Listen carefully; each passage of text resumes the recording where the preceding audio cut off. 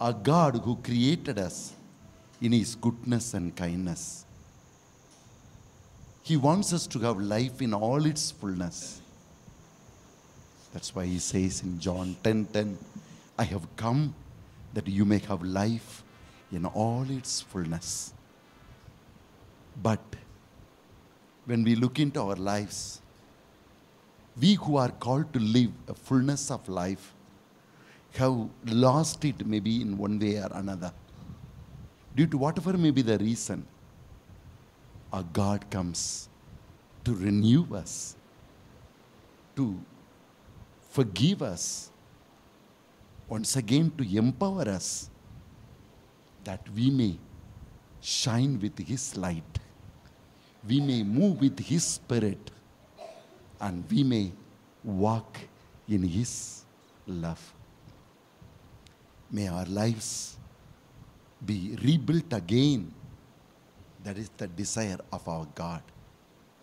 As we have come, more love, more of you I need, Lord. I want to be filled with more of you. Your power, your grace, your light, your strength become mine, O Lord. I want more and more of you. Hunger for Him. It is your hunger for Him that will take him to the Lord. It is your intimacy with your God will become your strength, your power. Hunger for Him. David cried like the dry ground, waiting for the water. I hunger for you, Lord.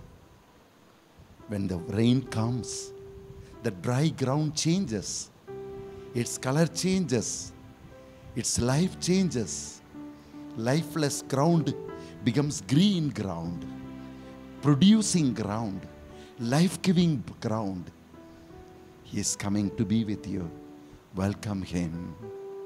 Our God is such a loving God who comes to give us life. But, Lord, as Romans 3:23 says, when you look down, you find there is no one who is seeking after you. Everyone is living in their own world, in their own way.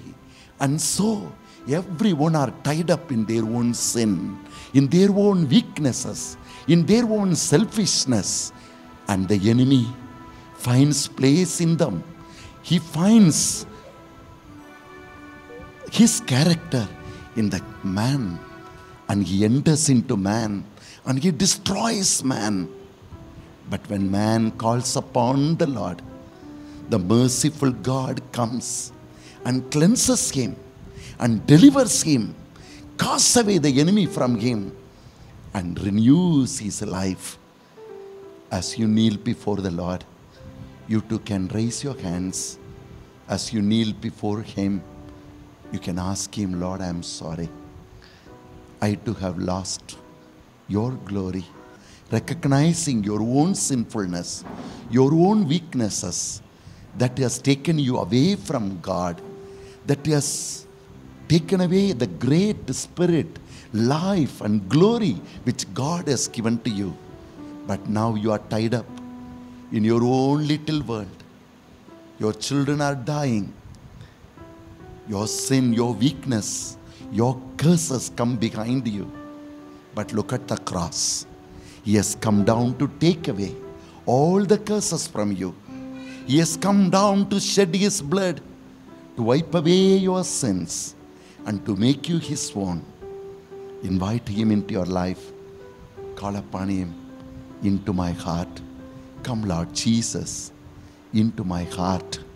Cleanse me with your precious blood, and fill me with your Holy Spirit, Lord. Call upon Him. He has created us by Himself and for Himself. Praise the Lord. We are created by Him. The book of Jeremiah chapter 1 verse 4 to 5 says, even before you were in the womb of your mother, I have known you. Even before you were born, what are the problems you are going to face in the world? What are the situations in which you are going to live? Accordingly, to face that people, to face the situation, I have created a body for you. I have created a world for you. I have created a parents for you. I have created an atmosphere for you. Yes, you are created by me and for me. Praise the Lord.